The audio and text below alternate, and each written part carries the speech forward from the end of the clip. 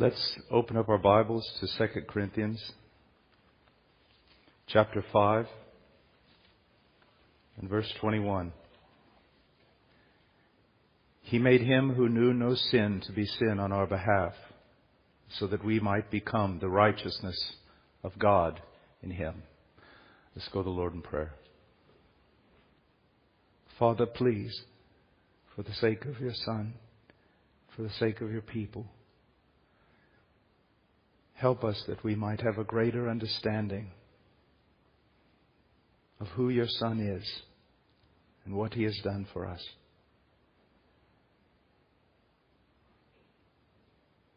And that truth would lead us to greater devotion, greater obedience, most of all, greater love toward him. In Jesus' name, amen. We are once again this morning going to seek to do what any sane man would call the impossible, and that is to speak much of Jesus Christ. As I like to say so often, so much talk today about the second coming and things like that. And people delight in hearing of those types of things. And yet on the day of the second coming, you'll understand everything there is to know about the second coming. And yet you'll be in eternity in heaven, and you will still not even have begun to comprehend the glory of God in the gospel of Jesus Christ. As a matter of fact, for the saints, that is their delight in heaven, and that is what keeps eternity from becoming bored. It is the beauty of God revealed in the face of Christ. It is a deeper and deeper knowledge of knowing what was done in order to achieve our redemption. And so we're going to look at that today. And I can assure you that we will fail. I will fail in speaking, and you will fail in hearing, because this subject is too big for any of us. It's one of the reasons I delight so much in hearing Charles Spurgeon. Whenever he was going to concentrate specifically on the person of Christ, he would always at the very beginning of his sermon say, I am going to fail. And even if a cherub were to stand in this pulpit and preach like he had never preached before, he would fail, because the glory of Jesus Christ goes beyond all comprehension of mind. Only the mind of God can truly understand, comprehend, and appreciate the person of Jesus Christ. And that's why, even though in this world and oftentimes in our own heart, though Christ may not be the center, I can assure you in the heart of God, he remains always, from the beginning to the end, in the very center. The very center. Well, let's look at this passage. He made him who knew no sin. Possibly the most outstanding thing about Jesus Christ that is often overlooked is this. He knew no sin. He had no affiliation with sin. So unlike us. You and I were born in sin. In the book of Job, we understand that depraved men, they drink down iniquity like it was water. We are friends with sin. We walk hand in hand with sin. And yet, he had no affiliation with sin, no friendship. Never did he once walk together with sin. He was perfect in all his ways. Now, oftentimes when we think about sin, as it is defined in many of the confessions, that sin is lack of conformity to the law of God, which is the standard of God's righteousness for us. So when we think that Jesus had no sin, we oftentimes think to ourselves, he perfectly obeyed the law of God. And that's true. That's very true. But I want to take it a little bit farther to show you how magnificent his obedience truly, truly was. One time I had I guess you could say, the privilege of speaking to a man who was given to perfectionism. He was a part of that denomination or those group of churches that believe that a saint on this earth can become absolutely perfect and sinless. And after talking to him, I found out that the reason why he believed that is because he had redefined sin. So I looked at him and I asked him this question. I said, what do you suppose would be the greatest sin a man could commit? And he said, well, I don't know. I never thought about it that way. And I said, could it be breaking the greatest commandment that God ever gave? And he said, well, I suppose. And I said, well, what is that command?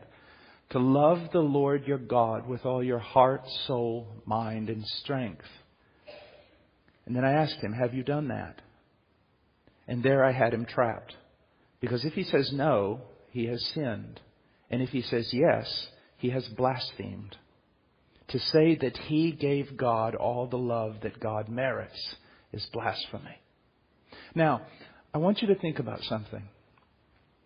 There has never been 1 second, and I mean that literally, not 1 millisecond in all of human history, not once in all of human history, not even for a fraction of a second, has anyone ever loved the Lord their God with all their heart, soul, mind, and strength. Now we have 7 billion people plus on this planet right now. And if you add it all up back to Adam, how many billions of people have walked on this planet and not for even 1 fraction of a second has any one of them loved the Lord their God with all their heart, soul, mind, and strength. And yet Jesus Christ, every second of His life, He loved the Lord his God with all his heart, soul, mind, and strength. He did throughout his entire life what no one else in humanity had ever done for even a second. Now do you begin to appreciate a little bit more of what it means when it says He knew no sin? That He was perfectly obedient. Now I want you to look at something else about Jesus Christ. It says that the writer of Hebrews tells us that He was tempted in all things, just like us. And because of that, He can be a sympathetic, compassionate high priest. That He was tempted in all things.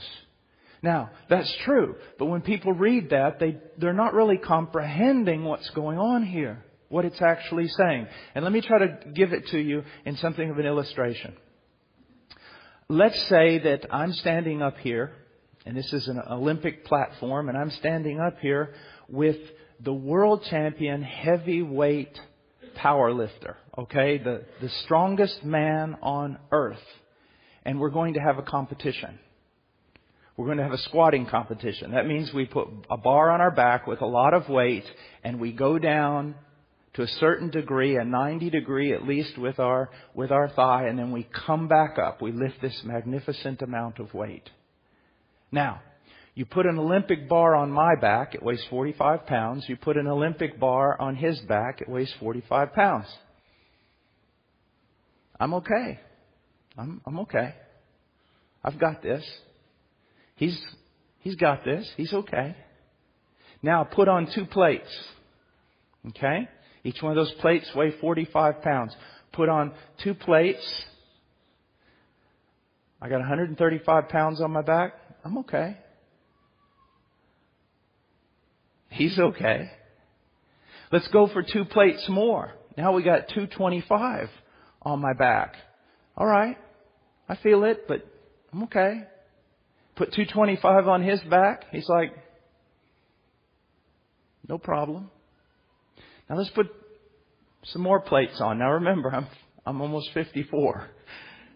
Put another set of plates. Now we're 315. Sweat is breaking out on my brow. Okay? And I'm thinking, I know I can take this down, but I don't know if I'm coming back up. You put the 315 on his, and he's just standing there. It's not even breaking a sweat. Let's put some more plates on there. So now we're at 405. I go down and I collapse. Put 405 on his back. He goes down, comes up. I've collapsed. He came up. And that's the way a lot of people look at, that's what Jesus did, you know.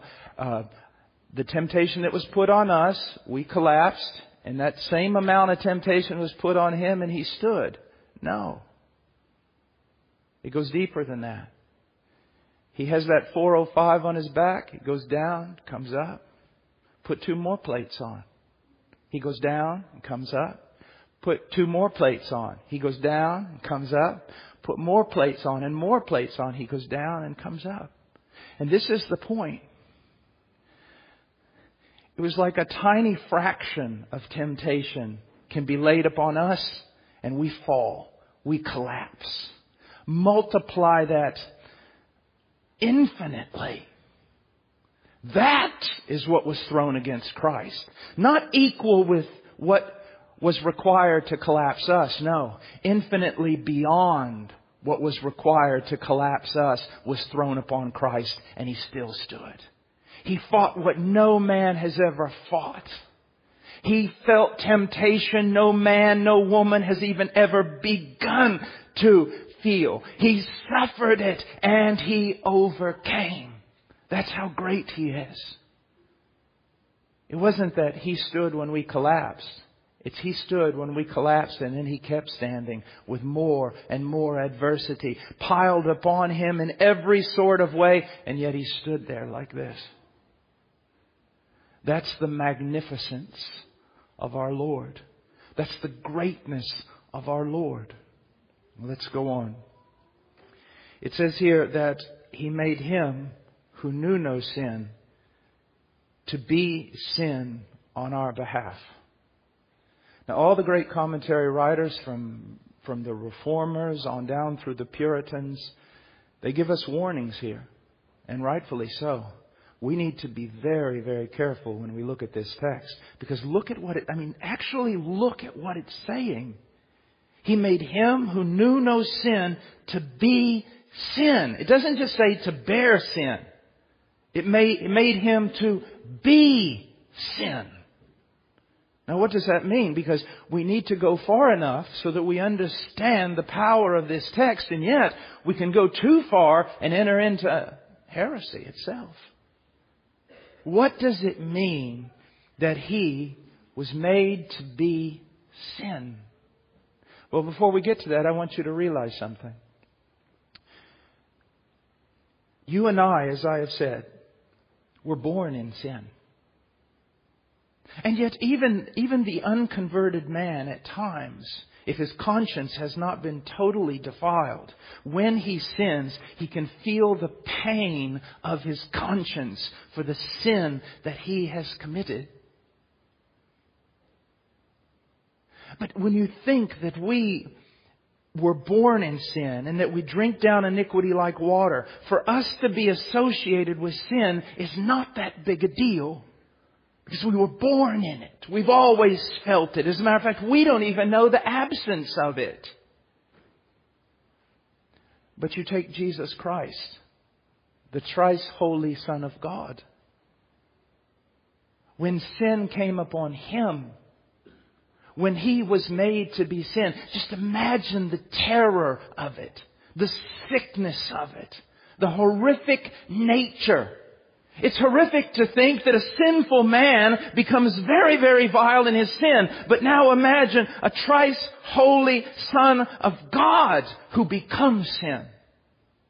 And the weight of that upon Him, the terror of that. How disgusting it would be. How terrifying, how defiling it would be. Let me give you an example. Let's say that some of the fine women of this church who were raised, let's say, homeschooled, protected, always lived pure lives, being in the church, being in godly families, and they decide that they're going to do an evangelistic outreach to prostitutes here in Cincinnati. And one dear woman goes down there and starts handing out tracts to the prostitutes, and all of a sudden the police show up, the paddy wagons show up, and they take the prostitutes and throw them in the paddy wagon, and they grab that dear sister who'd never even read anything defiled in a newspaper, and they throw her in that paddy wagon. The other prostitutes are sitting there laughing, filing their nails, telling jokes, maybe trying to call their lawyer. No big deal. And she's over in the corner of that paddy wagon. She can't even breathe. for the shame and the defilement she feels. They pull them all out of the paddy wagon and they process them through, fingerprinting them and everything. You hear the other prostitutes just laughing and having a big time, making smart remarks to the police, being emboldened in their sin. And here's this dear sister. She can't even stand. It doesn't even begin to describe what it meant for our Lord to bear our sin. But here it doesn't just say He bore our sin. It says He was made to be sin. Now what does that mean? A lot of people have looked at this and not paid attention to it. And others have paid attention to it and gone too far and said things about the Lord they should have never said. But what does it mean? Well, the answer is found in the second part of the text. It says that He was made to be sin on our behalf so that we might become the righteousness of God in Him. Now, what does it mean for a believer to be the righteousness of God? Does it mean that the moment someone is saved, they become a righteous being? No. No, because the moment you were saved, you did not become a perfectly righteous being incapable of sin. What does it mean for us to be made to become the righteousness of God? What does it mean for a believer to be righteous? It means this, that the moment we believe in Jesus Christ as our Lord and Savior, and it is true saving faith, we are legally declared before God to be right with Him. Do you understand that? We are legally declared to be right with Him. Although our bodies have yet to be redeemed, although there is still this element called the flesh, this aspect of us that's unredeemed, that this aspect of us that still draws us into sin, that fights against the Spirit. But in our position before God, the moment we believe in Jesus Christ, we are legally declared to be right with God. And then here's a word that's often left out and should not be left out. We are not only declared to be right with God, we are treated as those who are right with God. Do you see that? We're adopted as sons and daughters. His wrath has been removed. We are now treated as those who are right with Him. So what did it mean for the Son to be made sin? Did it mean that when He was on the cross that He Himself became defiled and corrupt and wicked? Absolutely not. Even on the cross, He was a lamb without spot. Then what does it mean? It means at that moment, He was legally declared to be guilty in our place. And He was treated by God as the guilty of the guilty. Do you see that? This is the holy transaction that went on with our Lord and Savior, Jesus Christ. Now again, when I preach this in the United States or almost anywhere, it's very, very hard to preach this. Why? Because so little is taught with regard to the attributes of God. That's why. You see, the gospel cannot be truly appreciated. Even the word sin cannot be understood unless people are mature in their understanding of who God is. You see, we see sin as almost a common thing, something that, well, it just happens. It just is. It is what it is, as people say. And we can't understand the horrific nature of it because we do not understand what it means for God to be holy and righteous. That's why it is so necessary for you to grow in your understanding of the attributes of God so that you might truly appreciate the gospel of Jesus Christ. The horrific nature of sin and how unspeakable it was for the Son of God to hang before His Father as the one who was guilty in our place, bearing our sin, and finally crushed under the holy hatred of God in our place. The holy hatred of God against sin. Now, let's go on. this passage in 2 Corinthians 5:21, where it talks about Him who knew no sin being made sin, there is another text in the Scriptures that is just as piercing. That in the same way opens up a door and allows us to understand what it truly meant for Christ to die on the tree, to bear our sins. And it's found in the book of Galatians. And I want us to go there for just a second. Chapter 3. Look at verse 10. For as many as are of the works of the law are under a curse. For it is written, cursed is everyone who does not abide by all the things written in the book of the law to perform them. The curse that comes upon the sinner. We see evidence of this in the very beginning when Adam fell, that there was a curse, that there were thorns, that there were briars. We get into the law, Deuteronomy 27, Deuteronomy 28, and we understand the fullness of what it means to disobey the revelation of God's righteousness. To disobey the law of God is to bring a curse upon a man. And not just to disobey the most exquisite or the most important commands of the law, but to disobey any aspect of the law was to bring the curse. As a matter of fact, if you could possibly obey 99% of the law, but disobey in 1%, you are under a curse. Cursed is every man who does not abide by all the things written in the book of the law to perform them. So all of us prior to Christ were under a curse. The sinner, apart from Christ, is under a curse. Does that terrify you? It should. It should. Let me put it this way. If I were to try to sum up, without any exaggeration, what it means for the sinner to be under a curse, it would be this. That if you die unreconciled to Christ, the last thing you will hear when you take your first step into hell will be all of creation standing to its feet and applauding God with joy because He has rid the earth of you. That's what it means to be under a curse. See, we do not understand how vile sin is. And we do not understand how vile we are apart from Christ. That on that day, even your closest kin, if they are redeemed and standing before the throne of God, when they watch you take your first step into hell, they will bow down and worship God for having judged you with righteousness. I hear these silly evangelists stand up and say, on the day of judgment, your mother and your grandmother and all of them will be weeping and weeping. They don't want you to go to hell. They do not get that out of the Scriptures.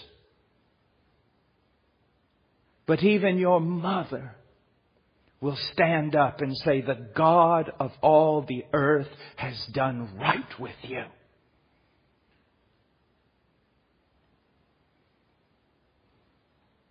And if you don't believe that, you don't believe the Bible, and you do not believe 2,000 years of Orthodox Christian theology. But you've just fallen into the trap of a soupy, Western, American evangelicalism. And that's all. Wives' tales. Humanism.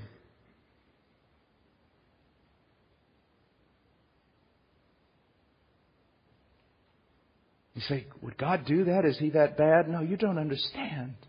God would do that because He is that good. It's that you and your sin is that bad, but you cannot see it. You cannot truly understand how vile and wicked sin truly is. And if someone says, well, I can, and I still think that's wrong. No, you can't. Let me give you an example. What Christians, defining that loosely, wear to the beach today in America, what they wear to the beach in public, if they had done that only 50 or 60 years ago, wore the same thing, the secular unbelieving authorities would have either fined them, locked them in jail, or sent them to an institution to have their mental capacity examined. So what Christians believe is okay today and see as nothing wrong with it, even secular unbelieving people 50 years ago thought it was either criminal or insane. We cannot judge how vile sin is. Do you see that? You know the old story about the frog, right? You take a live frog and throw him in boiling water, he'll jump right out because he knows it's boiling. But you take that frog and put him in body temperature water and just slowly turn up the heat, and he will roast. He will boil there in that water because he becomes accustomed to it. And that's what's happened to us. Yes, my dear friend, to be under a curse, and you are under a curse if you are outside of Christ. To be under a curse is more terrifying than any tongue of man or angel could ever describe to you. But you will know what it means one day. If you do not repent and believe, you will understand what it means. But now, here's the good news. Verse 13. Christ redeemed us from the curse of the law, having become a curse for us. He who knew no sin was made sin on our behalf. He who was the blessed of Yahweh, the blessed of God on our behalf on the cross, He becomes a curse. It's that great interchange. It's that great transaction in which the Holy One, or as Peter says, the Just One, takes the place of the unholy ones, those who are unrighteous, and He bears the punishment for their crimes. Now, let's go on. To give you an idea of what this is like, and just listen, we won't turn there, but I want you to think about the Beatitudes for a moment. That talk about the man who is blessed before God. And what we're going to do is we're going to look at that beatitude, and then I'm going to change it around and show you the opposite, which is the man cursed before God. Let me read. The blessed are granted the kingdom of heaven. The cursed are refused entrance. You would be refused entrance. But Christ was refused entrance on that tree. My God, why have you forsaken me? The blessed are recipients of divine comfort. The cursed are objects of divine wrath. It was the wrath of God that Christ drank on Calvary. The blessed inherit the land. The cursed are cut off from it. The blessed are satisfied. The cursed are miserable and wretched. The blessed receive mercy, and the cursed are condemned without pity. Perfect justice. The blessed shall see God. The cursed are cut off from His presence. The blessed are sons and daughters of God, and the cursed are disowned in disgrace. The only way you can be anything other than accursed of God is through the one who was blessed of God, who took your sin upon Himself and became cursed in your place. Do you understand that? Now, in order for us to get an even greater grasp of what it means for Christ to be made sin and to become a curse on behalf of His people, I'm going to use Deuteronomy 27 and 28. And I'm going to take from there the specific declarations where God says, the cursed shall suffer this, or the cursed are like this before me. And I'm going to show you how in order for you to be saved from all these curses, it was necessary that the Messiah suffer these curses in your place. Now, to give you a context on this, I want you to think about this. When Israel came out of Egypt, as they were there was two mountains, Mount Gerizim and Mount Ebal. in Mount Ebal, they divided up the people of God, and part of the people of God stood upon Mount Ebal, and the other part of the people of God stood upon Mount Gerizim. And from Mount Gerizim, all the blessings were declared that would come upon the person who obeyed God's law. And on Mount Ebal, all the curses were shouted forth that would fall upon the man who was a covenant breaker, who disobeyed God's law. Well, you know which mountain belongs to you. It's not Gerizim. The mountain that belongs to you is Ebal. And every curse of God for disobedience that was proclaimed upon that mountain should fall upon you and me. But in Christ our Savior, we are redeemed, because when He was on Calvary, every one of those curses fell upon Him. And I want to read a few things. This is something that I wrote several years ago, but I want to be very, very clear, so I want to read it. Speaking about when Christ was on the cross, when He raised His eyes to heaven to find God's countenance, His Father turned away. When He cried out, my God, why have you forsaken me? His Father replied, the Lord, your God damns you. Now, if you think that's harsh, understand that not only do we see that Christ on Calvary bore the wrath of God, but down through the ages, countless theologians, those who you would most respect, including the Spurgeons and so on and so forth, said the very same thing. This did not originate with me. When He cried out, my God, why have you forsaken me? His Father replied, the Lord, your God damns you. The Lord sends upon you curses and confusion and rebuke until you are destroyed and until you perish quickly. The Lord smites you with madness and with blindness and with bewilderment of heart, and you will grope at noon as a blind man gropes in darkness with none to save you. As the Lord delights over you to make you prosper, the Lord now delights over you to make you perish and to destroy you, and you will be torn from the land. Cursed shall ye be in the city, and cursed shall ye be in the field. Cursed shall ye be when you come in, and cursed shall you be when you go out. The heaven which is over your head shall be bronze, and the earth which is under you iron. You shall be a horror and a proverb and a taunt among all the people. Let all these curses come upon you and pursue you and overtake you until you are destroyed, because you would not obey the Lord your God by keeping His commandments and His statutes which He commanded you.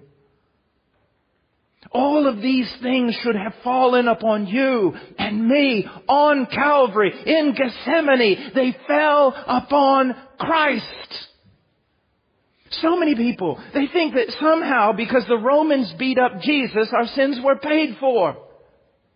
That is not the case. That is only part of the curse and the punishment.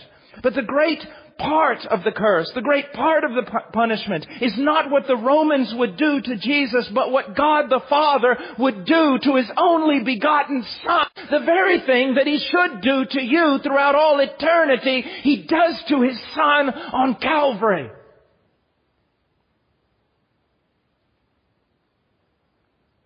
Do you see why we believe in Him? You see why we obey Him and follow Him and even sacrifice for Him? It's not because we want to be good people. It's not because we want to have nice families. It's not because we have some standard of ethic and we want to conform to it. All that is good in its own way, but in another sense, it's nothing but rot. We believe in Him. We serve Him because of who He is and what He did for us on that tree. And if we spent the rest of our lives rotting in a prison for His name, we would still have to worship Him. It's not about some silly little thing He prospers us in, or how He makes our lives clean, or how He blesses our children. We believe in Him and we love Him because of what He did and suffered on Calvary. That's the thing that imprisons our heart. That's the thing that tames a wild man. That's the thing that kills the pride of the proud and the vain, and makes them say, nothing in my hands I bring. Simply to the cross I cling. It's Jesus. It's Jesus. I remember going to this homeschool ministry one time, and their magazines and everything else. And I went to them and I said, I got a real problem with everything you're doing. They said, what is it? I said, I don't see Jesus anywhere. I do not see Jesus anywhere. So I don't care how many families supposedly get healed. I don't care how many lives get fixed. I don't care how many people get moral or conservative or anything else. If Jesus is not the center of it, it's idolatry and it's rot. We are Christian. We do everything we do because of Him and because of what He did for us. That's it. That's it. Anything else is idolatry. Let me go on. As Christ bore our sin upon Calvary, He was cursed as a man. Now all this is coming from Deuteronomy 27 and 28. He was cursed as a man who makes an idol and sets it up in secret. He was cursed as one who dishonors his father or mother, who moves his neighbor's boundary mark or misleads a blind man on the road. He was cursed as one who distorts the justice due an alien, orphan, and widow. He was cursed as one who is guilty of every manner of immorality and perversion, who wounds his neighbor in secret or accepts a bribe to strike down the innocent. He was cursed as one who does not conform to the words of the law by doing them. Now there's a passage in Proverbs that I want to address. It says this: like a sparrow in its flitting, like a swallow in its flying, so a curse without cause does not alight. How could the curse alight upon Christ? He had no sin. It could alight upon Christ because He bore your sin. He took up your evil. He bore all your filthy transgressions against God. And for that reason then, all the curse of God, all the curse of the law could alight upon Him. I want you to think about this. David cried out after his great transgression, how blessed is he whose transgression is forgiven, whose sin is covered. How blessed is the man to whom the Lord does not impute iniquity, and in whose spirit there is no deceit. Yet, on the cross, the sin imputed to Christ was exposed before God in the host of heaven. He was placarded before God and the host of heaven. He was placarded before men and made a spectacle to angels and devils alike. The transgressions He bore were not forgiven Him, and the sins He carried were not covered. If a man is counted blessed because iniquity is not imputed to him, then Christ was cursed beyond measure because the iniquity of all of us fell upon Him. This is why we love Him.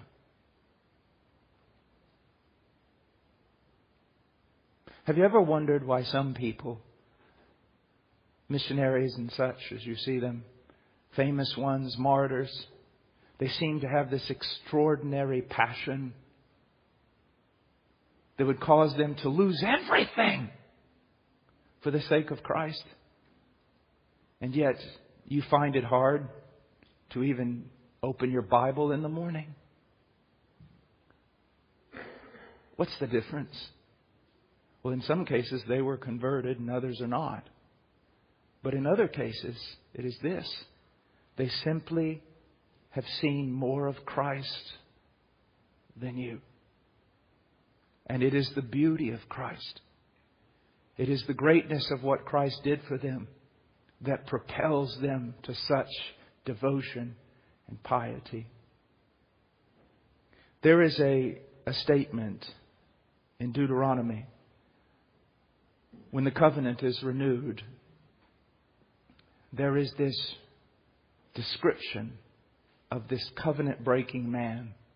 And although that is found in the law, it seems to be looking forward even to Christ. And this is what it says about the covenant breaker. The anger of the Lord and His jealousy will burn against that man, and every curse which is written in this book will rest on him. And the Lord will blot out his name from under heaven. Then the Lord will single him out for adversity from all the tribes of Israel, according to all the crimes of the covenant which are written, all the curses of the covenant which are written in this book of the law. Christ should, well, let me put it this way. God should single me out for adversity. He should single you out for adversity. You know, I've seen guys wax very boldly when they're surrounded by their friends, but you get them alone and they cower. They're not so bold. I have heard sinners boasting, that day I stand before God, I'll tell Him I disagree with Him. No, you will not. You will melt before Him like a tiny wax figurine before a blast furnace. But imagine this. No comfort of friends. No comfort of mother or father. No one. If you have rejected Christ and you die in that rejection, or you've just got enough religion in order to calm your conscience and yet you do not know Christ, you stand before Him that day, you will not be judged in a crowd. You will be singled out. And every one of your transgressions against the law of God will be made known. And then you will hear, even from the Lamb, "Depart from me, you accursed." In light of this, it doesn't even really matter who wins the next presidential election, does it? That's a small thing compared to the eternal salvation of your soul. Let's go on.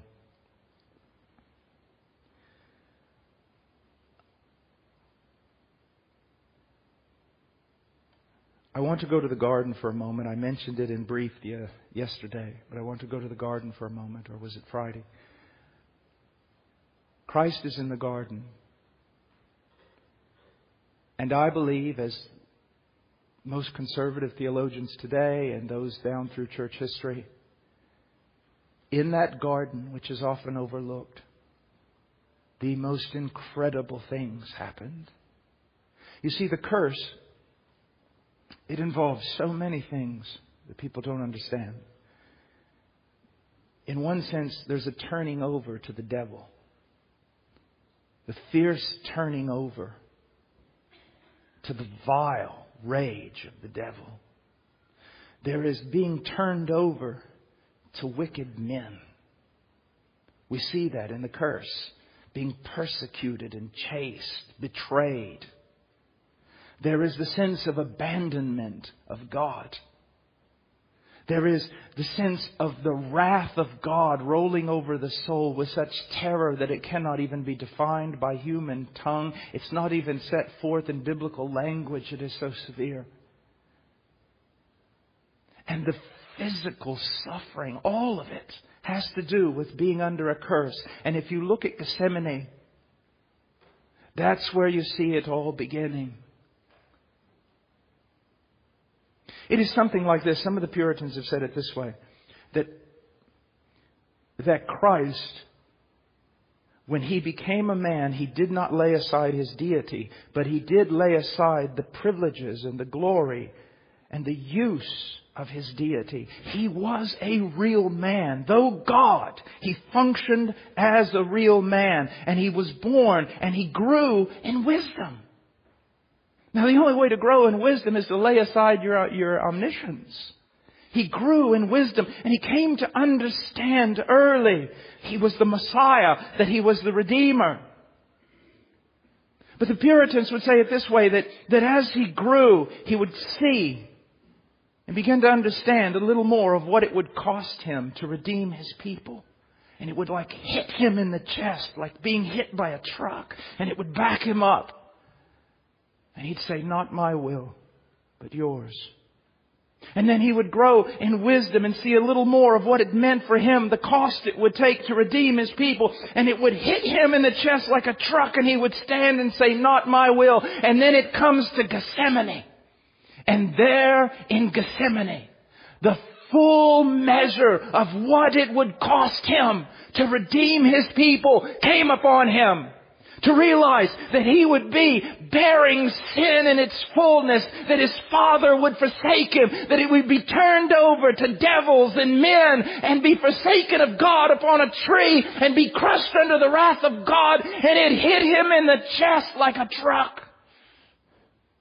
He falls to the ground. There's such anguish that He's bleeding through His skin. And then, as always, He pulls Himself up and He says, "Not my will. Not my will, but yours be done." He took the cup. Now you say, what was in the cup? So many preachers. I tell you, you remember several years ago when Mel Gibson made the film on the Passion. Well, when he made that film, I got all kinds of emails from preachers all over the country saying, this film is bad and this and everything else. And I didn't see the film until like a year or so ago. But they just talked about how bad the film was and everything. And I wrote them back and I'd say, I don't have near as much problem with Mel Gibson's film as I do with your preaching. And the reason why is this. I remember that film came out and I'm sitting there and I'm working on my mom's farm. I remember my old blue Ford Ranger. I was digging post holes or something. And I pulled up to where I needed to unload some posts. And my truck was on and the radio was on. It was a Christian radio station. And the preacher goes, "There's been a lot of talk about Mel Gibson's film, but for the next half hour, I want to set out for you what really happened on the cross." And I said, "Praise the Lord." So I sat in my truck. He talked about the Romans. He talked about a whip. He talked about thorns. He talked about nails. He talked about a spear in the side of Christ. And he concluded with an impassioned plea for people to pray a prayer. And I just screamed out, "You have not preached the gospel. You don't even understand the gospel yourself." Do you think, honestly think, that Christ purchased us on that tree, that He won our salvation just because a bunch of Romans did all that to Him? Do you think that He was in the garden bleeding through His skin with anguish because of a Roman cross? Well, then explain to me how for the next 3 centuries, countless followers of Jesus Christ went to the same Roman cross, singing hymns and counting it joy to die as their master had died. So is the captain of our salvation weaker than us? What was in the cup? What was in the cup? What was in the cup? That's a very good question. I want us to look at... Well, before I do that, let me give you an illustration. I was teaching at a Reformed school. It was a Christian school that was solidly founded upon Reformed principles. Sola Scriptura, the Trivium, and other things like that. Beautiful work. And I walked in, I looked at the headmaster, and she goes, "What will you be teaching on?" And I said, "Well, who will I be teaching?" And she said, "Well, kindergarten through the 12th grade in chapel." And I said, "Well, that makes it kind of difficult." She said, "Why?" I said, "I'll be teaching on propitiation." And she said, "It won't be a problem." I said, "What?" "It won't be a problem." So I got up there and I preached a sermon on propitiation that I could have preached in a seminary. And when I got to the point of what was in the cup, I asked the students, "What was in the cup?" And I remember this little girl, she couldn't have been more than 8 or 9. She raised her hand. And I called on her. In true Reformed fashion, she stood up, stood to the side of her desk, put her hand on her desk like this. And she said, "Sir, the wrath of Almighty God was in the cup." Behold, out of the mouth of babes, being able to proclaim what most preachers just simply bypass or don't understand. How can He pay for our sins? Only this way. that He drank the wrath of Almighty God when He was on that tree. The holy, righteous hatred of God against evil that should fall upon you for all the evil you have committed and for the fact that you are evil. It fell upon Christ. Listen to what the prophets say. First of all, in Psalm 75, for a cup is in the hand of the Lord, and the wine foams. It is well mixed, and He pours out of this. Surely all the wicked of the earth must drain and drink down its dregs. Then listen from Jeremiah. For thus the Lord, the God of Israel, says to me, take this cup of the wine of wrath from my hand, and cause all the nations to whom I send you to drink it. They will drink and stagger and go mad because of the sword that I will send among them. What was in the cup? The wrath of Almighty God. I oftentimes hear people say, well, heaven's heaven because God is there. And that is true. And then they'll say, but hell is hell because God's not there. Untrue. Hell is hell because God is there. In the fullness of His wrath. Burning. Continuous or continual burnings, as we hear in Isaiah, against the wicked. And you say this, well, how can hell be eternal? 2 reasons. 1, it is of infinite duration because they have committed crimes against an infinitely good God. But secondly, realize this. Those in hell, they do not repent. They hate God even there. As some theologians have said, hell is locked from the inside. And if the king were to come down into hell and push open the door and say, come out, be free, all you have to do is bow your knee to me, every person in hell would run to the door and slam it shut and say, I'd rather rot in hell.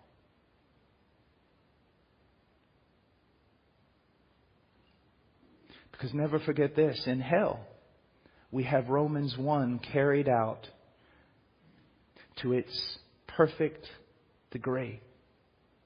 Men are turned over to themselves. They did not come to God while they were alive because God is good and they are evil. And in hell they are given over completely to that evil so that they are who they really are, and they would not want to bow the knee to God even if it would cause them to cease from suffering.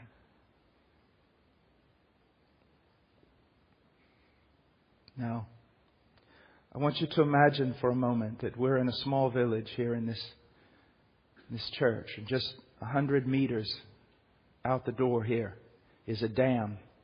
1,000 miles high and 1,000 miles wide, and it's filled to the brim with water. And in 1 second, we hear this magnificent, horrifying crash. The dam has broke, completely split in two from top to bottom, and a wall of water is about to fall upon us. Doesn't matter how fleet of foot you are, doesn't matter how strong a swimmer you are, you will not escape. There is no hope. And right before the water reaches us, the ground opens up and drinks it down, so that not one drop of water even splashes upon your pant leg. This is what Christ did for you on Calvary. He opened Himself up. He swallowed down and extinguished the wrath of God against His people. Imagine a millstone. When I was a missionary in Peru, I could still see millstones in some of the old granaries. Imagine a millstone that weighed 10,000 pounds. And upon it, another that weighed 10,000 pounds. And you take just a grain of wheat and you put it in between the two. In a fraction of a second, it feels the immense pressure and then explodes under the weight and is ground to nothing. Unless a grain of wheat falls to the ground and die, it abideth alone. But if it die, crushed under the wrath of God. For the Scriptures say in Isaiah 53:10, and it pleased the Lord to crush him.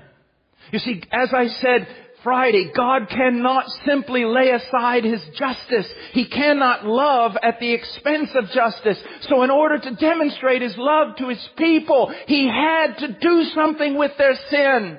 Their sin had to be punished. But He is such a loving God. He became a man and He suffered the punishment in our place. He extinguished the wrath of God because He satisfied His own justice. And now He can freely love us because He has paid for all our crimes. Now, I want you to realize something when we talk about pardon. And listen carefully.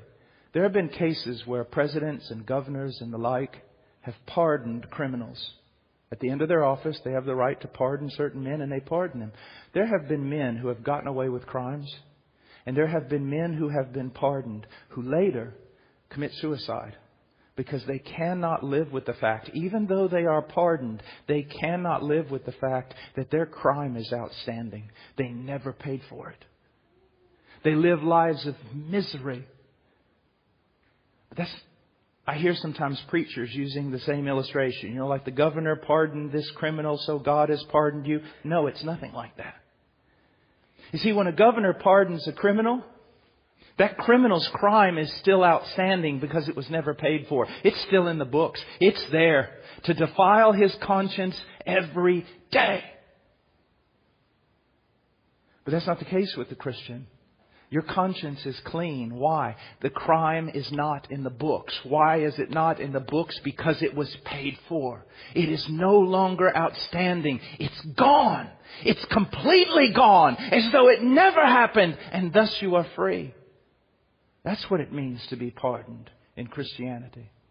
Now, I want to give you something. One of my favorite authors of all time and favorite books of all time is John Flavel, the Puritan. His first volume, The Mediatorial Glories of Christ. And in that, he talks about a certain transaction before even the creation of the world, in eternity, between the Father and the Son. And I just want to read it to you because it's so beautiful. I want you to listen to it. The Father speaks. My Son, here is a company of poor, miserable souls that have utterly undone themselves and now lie open to my justice. That's you. Justice demands satisfaction for them, or justice will satisfy itself in the eternal ruin of them. What shall be done for these souls? And then Christ speaks. O my Father, such is my love too and pity for them, that rather than they shall perish eternally, I will be responsible for them as their surety, their guarantee. Now listen to what it says. Listen to what Flavel's trying to get across here. Bring in all thy bills that I may see what they owe thee, Lord. And what he's saying is Christ didn't enter into this transaction to save His people unaware of what it would cost Him. For example, a young man, gets married and he's all full of love and romance and everything. And then he comes to me 6 weeks later and he looks at the ring on his hand and he says, what have I done? I had no idea what I was getting into. And if only I knew, I wouldn't have done it. That's not the way Christ came to die. He said, bring in all thy bills, everything they owe thee. Let me see them. And then he goes on. Bring in all thy bills that I may see what they owe thee. Lord, bring them all in. Now listen to this. Flavel is trying to get at justification here. Listen to what he says. Bring them all in that there may be no after reckonings with them. Now do you understand that, young person? Do you understand that, old person? Bring in all the bills. Because when I pay for all these, I want to be sure there will be no bill left outstanding and nothing else they have to pay or add to it. I want to pay it all so that they are perfectly and completely and forever free of them. And then he goes on. Bring them in, bring them all in, that there may be no after reckonings with them. At my hand thou shalt require it. I will rather choose to suffer their wrath than they should suffer it. Upon me, my Father, upon me be all their debts. And then the Father says, but my Son, if thou undertake for them, if you take their place, thou must reckon to pay even the last mite. Expect no abatements. When you take that cross, don't you think I will diminish the punishment because it's you, my beloved Son. My justice demands full payment. And if you take their place, I will not slacken my hand. If I was to crush them, I will crush thee. He says this, expect no abatements. If I spare them, I will not spare you.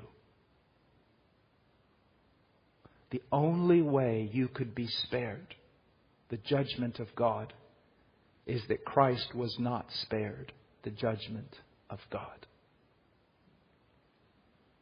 And the Son replies, content, Father. Let it be so. Charge it all upon me. I am able to discharge it. Who can say that? I hear these silly, silly songs that are written today. You know, God looked all over heaven to see if there was an angel willing to die. And God looked all over earth to see if there was a man willing to die. It wouldn't have mattered if He found an angel willing to die or a man willing to die. No one could do this. Only God could pay the justice of God and fully satisfy for our crimes. And such was the love of God that He would do this. That He would do this. Now, I want to come to an end by reading a text to you. You remember Abraham and his son Isaac and Mount Moriah. And this is what it says. Now I want you to listen to the language.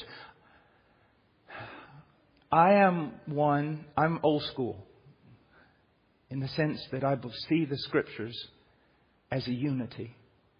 Even though they are many, many books written by many, many different people, and even though we have to interpret the context and understand the reader and everything about it, I believe that it even transcends all that, and that on every page it's talking about Jesus. Everything is hinting at Him. Now listen to the language of God when He speaks to Abraham. Take now your son, your only son, whom you love. Do you hear that language any other place? Like in the New Testament? About another person? For God so loved the world, He gave His only begotten, His only Son. He says, take now your son, your only son, whom you love, Isaac, and go to the land of Moriah and offer him there as a burnt offering on one of the mountains of which I will tell you. And see, old man makes the journey. I think it is also very interesting that when Isaac finds out he is to be the sacrifice, there seems to be no struggle. No holding the boy down to tie him. He lays down, and Abraham possibly draws forth the very flint knife that he used to circumcise the boy. He draws back the knife, and as his will gave in to the will of God, and the hand descended down upon the son, Abraham heard this.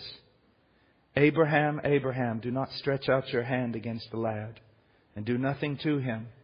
For now I know that you fear God, since you have not withheld your son, your only son, from me. And then all of a sudden Abraham turns around and he finds a ram in the thicket caught by its horns.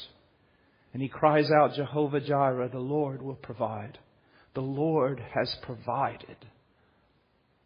The Lord has provided.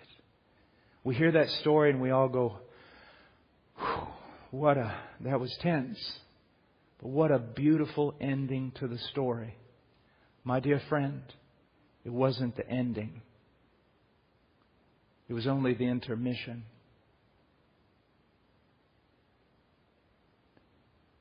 Century after century rolls by, and we sit in the audience wondering when will the curtain open again to tell the second part of the story. And then it opens,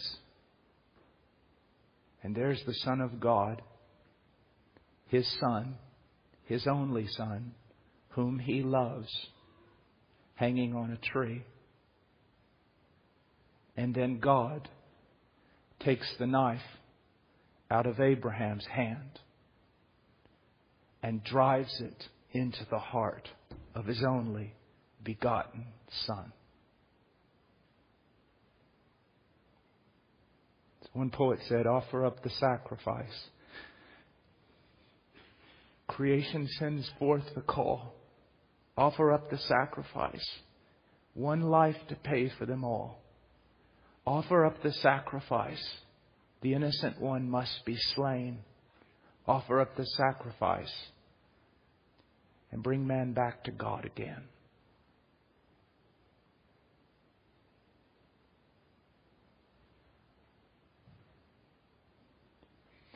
I hope that actually there's a hymn on your mind right now. And it's this. All the vain things that charmed me most, I sacrificed them to Thy blood. That in light of this, you see that everything else is vain. That your desires to be anything else other than His servant, that your desires to know anything else but His salvation are just vain and stupid and unwise. Flavel, when he's writing one of his kin, and I can't quote him directly, it's too long, but he says something like this. He says, I write, but I write as one who sees and writes by moonlight. What he's saying is, I don't see clearly. I can't describe to you His glory. And then he says, O fair sun and fair stars and fair moon, but O fairer Lord Jesus.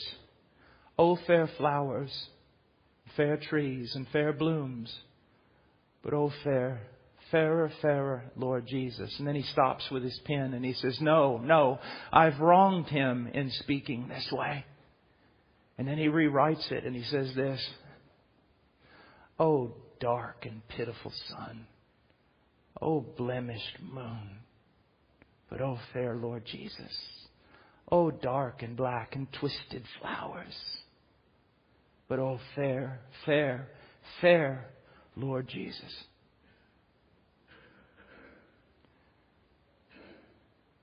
He died. And He rose again on the third day. His death was in a sense a vindication of God's righteousness. And when God raised Him, He vindicated His only Son. This is my beloved Son. Hear ye Him.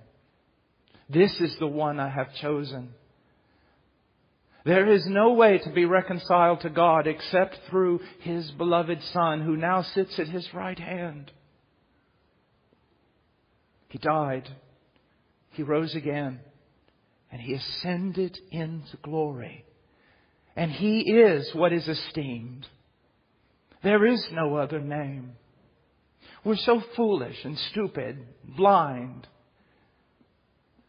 We see beauty in so many things that are trivial. We look at ourselves in the mirror and we're impressed. All of it is pitiful, dark and twisted. Every ambition that doesn't have Christ at its very center is high treason. Christ and Christ alone. I love, just listen to this. I love this passage, and it was used by the ancient church, not so much now. It's the Psalm of Ascension. Listen to what it says. What it's saying is that after Christ rose again from the dead, then for 40 days He showed Himself, and then He ascends up into heaven. The man Christ Jesus ascends up into heaven. And Spurgeon uses this, and I love the way he does it. It goes like this. He takes from Psalms 24, and Christ, the man, the victor, God's chosen one, stands at the very gates of heaven, and He cries out in a loud voice, "Lift up your heads, O gates, and be lifted up, old ancient doors, that the King of glory might come in." And when all of heaven hears that voice, they rush to the wall. They climb upon the parapet. They look over and they ask this question: who is this King of glory? Who dare call out to these doors? What man is bold enough to demand that these doors be opened to him? Since the beginning of time, no one has called out to these doors. No one has dared lay his hand to the latch of these gates. Who is this King of glory? And Jesus responds, "The Lord strong and mighty, the Lord mighty in battle. Lift up your heads, O gates, and lift them up, old ancient doors, that the King of glory may come in." And when those doors were opened to Him, all of heaven found their gaze set eternally upon the one they were made for. All hail the power of Jesus' name. Let angels prostrate fall. Bring forth the royal diadem and crown Him Lord of all. Crown Him with many crowns. And He goes up to the throne. And a greater than Xerxes sits there. And yet, He doesn't wait for a scepter to be extended to Him to see if it's proper for Him to climb the stairs. He climbs the stairs by His own virtue and His own merit. The Son of God has returned home the victor, and He sits down beside His Father. It is finished. It is finished indeed. This is why we're Christian. Young people, listen to me. In this drab, horrid, twisted, vile, pathetic world, why would you set your heart on any hero when you have such a victor in heaven? And know this. This is the thing that is most beautiful. The one who sits there on that throne is flesh of your flesh and bone of your bone. The one who sits upon that throne is your elder brother. And in the great congregation before God, He is not ashamed to call thee brethren. This is amazing. This is amazing. So waste your life if you choose. Waste your life if you choose. Waste your life if you choose. Oh, don't waste your life. And if you're sitting there today and you're saying, "Oh, is it for me? Is it for me? I'm unconverted, but is it for me?" Do you long for it to be for thee? You say, "Oh, yes, then it's for thee." Then come, all who are weary and heavy laden. But there's nothing, I am so tired of hearing people tell me, "But I heard the message, there's nothing in my heart, I must wait until God does something to me." That is not biblical language. The biblical language is, if you hear His voice today, do not harden your heart. Come, come, come. My heart is dead. Then seek Him.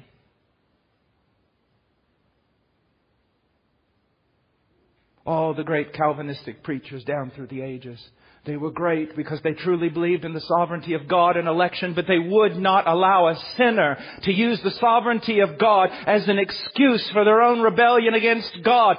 You are required, no matter who you are, if you hear my voice, to repent of your sins and to draw near To cry out to Him, to seek Him. And you say, well, I seek Him, and I seek Him, but I feel nothing, I see nothing. Then keep seeking Him. He has commanded thee to seek Him, but it is His prerogative of when He makes Himself known. But He has promised that to all who seek Him, He will make Himself known. Don't you use the sovereignty of God as an excuse for you being passive. Seek the Lord. Seek the Lord. Seek the Lord. Seek the Lord.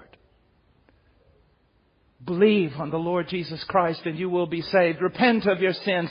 Turn from your iniquity. Acknowledge your foolish ways. Fall down before Him. Cry out to Him. Because He is a merciful God, abounding in loving kindness. Let's pray. Father, thank You for Your word. Thank You for the gospel. Thank You for the joy that it brings to the saint's heart, though he hear it 1,000 times a day. It is more beautiful every time. Lord, save and add to Your church.